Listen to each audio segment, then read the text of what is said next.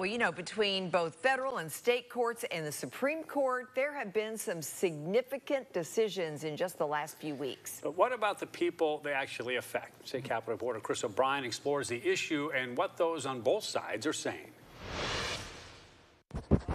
It's been a series of both wins and losses for the LGBTQ community this summer in Tennessee. The last couple of weeks have been a roller coaster. Ray Holloman is transgender and chairs up the Tennessee Transgender Task Force. He transitioned about 7 years ago. I was like, maybe I'll be comfortable just being a very masculine lesbian, and I just was like, nope, this isn't it. I need to transition and be able to really feel like I am truly myself, and so that's why, and I've not looked back and been happier ever since then. In June, federal courts in Tennessee paused new laws restricting drag and gender-affirming care for minors, but at the same time, the Supreme Court ruled that businesses could refuse to serve LGBTQ customers in some cases.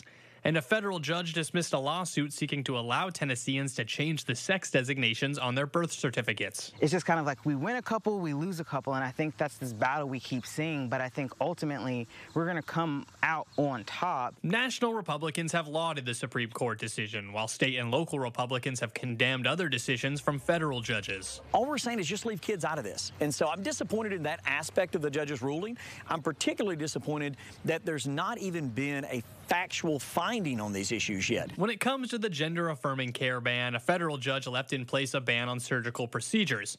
He also left in place the opportunity for lawsuits against doctors, but took out criminal penalty aspects of the law. I'm hoping that the fact that that civil liability provision still remains, that a doctor is going to think very long and hard before they prescribe these very harmful drugs to these kids. Naturally, Holloman disagrees. Being able to transition is life-saving care. Like, I was depressed for so many years because I just didn't fit in. I didn't feel like I was like something was wrong. In Nashville, Chris O'Brien.